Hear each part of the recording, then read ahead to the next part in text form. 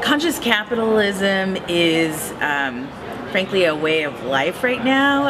I truly believe that business and improving our planet in whatever way, shape, or form calls to you is the only way business can move forward in today's day and time. And so I intend to be a leader in that community.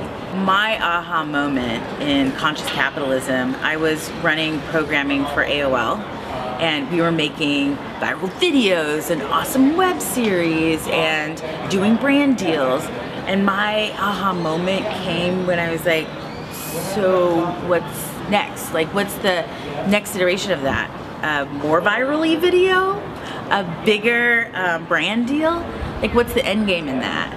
So why can't we do that? Why can't we have that same fun and joy in creating viral videos or awesome content that inspires people, or brand deals, but that has an impact on the planet, that changes people's lives for the better? The challenges I have faced in building good amplified is nonprofits or institutional businesses work at a different pace than, say, the internet. And so really it's about education and the power of what specifically YouTube is, our #1 platform.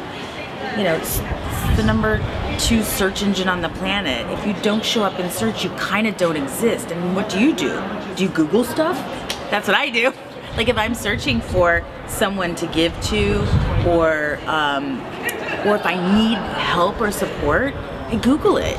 So as an organization, you want to bubble up and show up in search so you can even deliver your mission on the most basic level.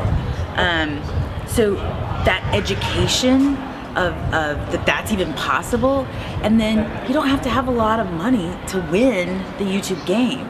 It's just telling those authentic stories, and it is about purposeful storytelling. What I'd like to see from the Conscious Capitalism LA chapter is more storytelling.